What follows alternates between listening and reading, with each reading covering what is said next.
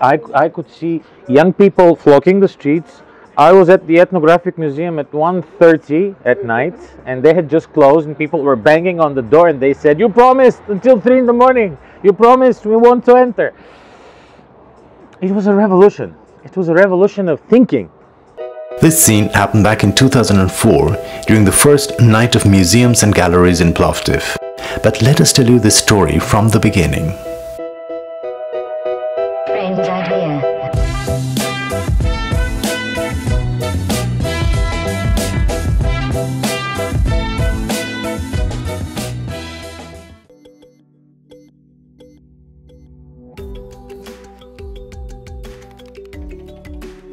The last decade has seen Plovdiv change in many ways, and I trace it back, if I am to be sincere, trace it back to the first nights of museums and galleries. It's very interesting that you're here during that weekend. We decided to visit Plovdiv during the 13th edition of the Night of Museums and Galleries.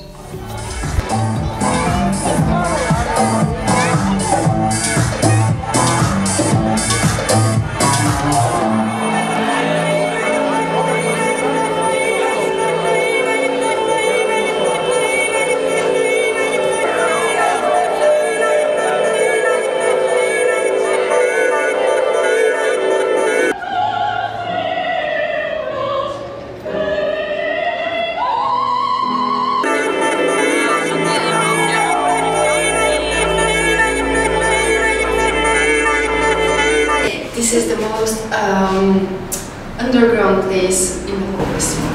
So, come on.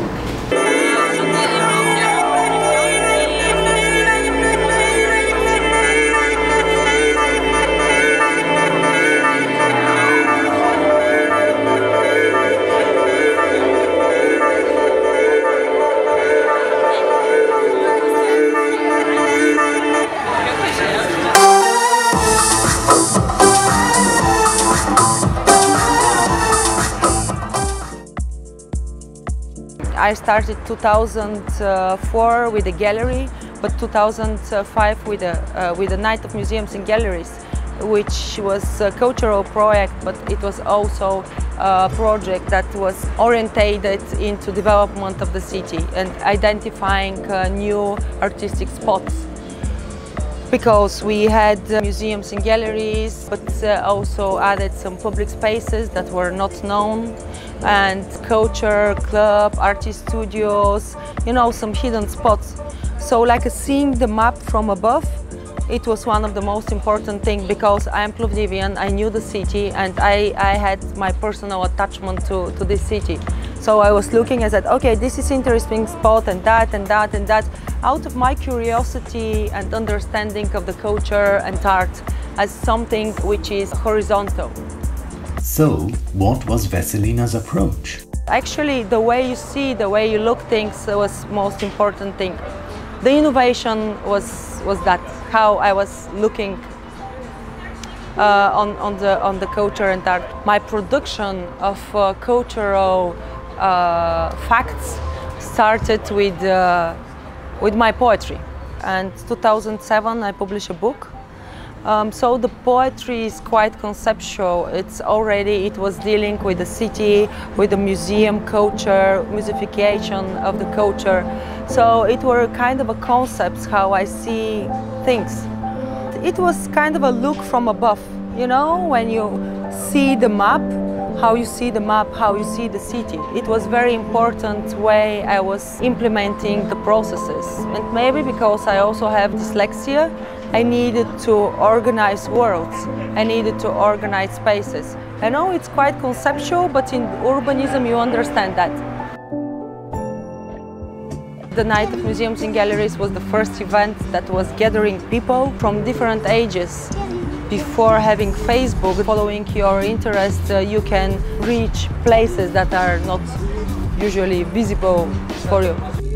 This was 13 years ago. And when Vessi came to me and said, I want to do something like that, I saw it in Düsseldorf. I said, great idea, but will somebody follow in your footsteps?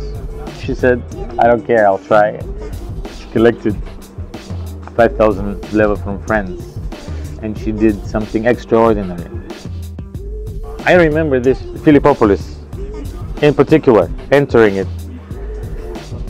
And I said, how many people passed today? And there were more than 2,000. Are you serious? I went to the historical museum. There was nothing special there. It was just the old guns from millennia ago and the old uniforms from the liberation from the Ottomans era. And there was a small black TV and they were showing some film, and there were people sitting with small kids and watching. And I talked to the lady who was in charge, and her eyes were like that, and she said, it's amazing, in one day we've had twice as many people as in the last year. In the whole year. She said we have to reconceptualize, to change our whole approach to people, to the way we do things. She couldn't believe it. The strange thing is that when Vessi pushed the museums and the galleries, everybody was, they didn't believe her. They were reluctant. They said, 1 o'clock in the morning, 3 o'clock, you're crazy. I mean, we'll close at 10, okay, 7 to 10, but if somebody comes after 8, we will be surprised. Nothing like that. I could see young people flocking the streets. I was at the Ethnographic Museum at 1:30 at night, and they had just closed, and people were banging on the door, and they said, you promised until 3 in the morning. You promised you won't enter.